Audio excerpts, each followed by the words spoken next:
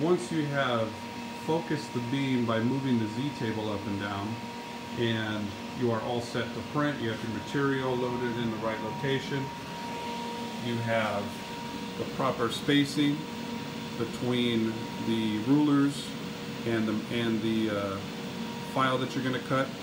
The next step, and the last couple steps before actually hitting that green button to print, is to click this button to estimate your job time. And this print is going to be 6 minutes long, so as long as I have 8 or 9 minutes left in the period, I can go ahead and start. If there were only a few minutes left, then that would not be enough time. Close the cabinet top, it won't start if it's open. Turn on the air assist nozzle and make sure there's good pressure on the dial.